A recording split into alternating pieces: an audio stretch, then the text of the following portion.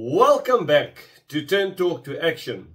Today we're talking a tough issue, child labour in Africa's mining industry. Joining me is labour activist Bev Parsons. Bev, how widespread is this problem? Gordon, it's heartbreaking. Millions of children, especially in the DRC and Tanzania, are forced into mining minerals like cobalt. They work long hours in unsafe conditions, losing their childhoods in the process and sometimes even their lives. It's shocking. While the electric vehicles are marketed as eco-friendly, the cobalt mining process behind them is far from clean, especially for children. How did this get so bad? Poverty and lack of education are the biggest drivers. Families often feel they have no choice but to send their children to work. Unfortunately, governments reliant on mining revenue are not doing enough to stop this. So, how do we address this wicked problem?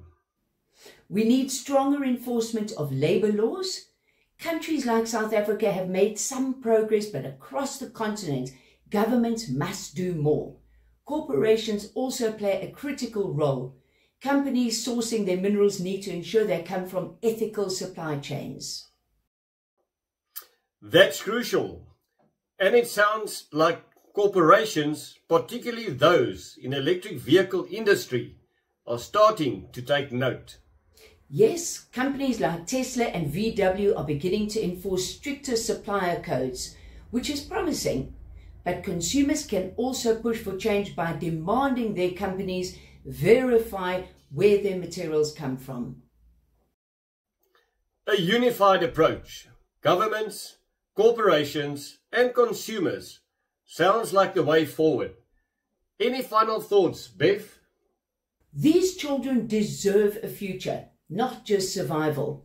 If we hold companies and governments accountable, we can make real change. It's time to give these kids their childhoods back.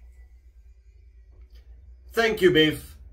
That powerful message. Let's hope today's conversation sparks action. See you next week for more reporting from the coalface.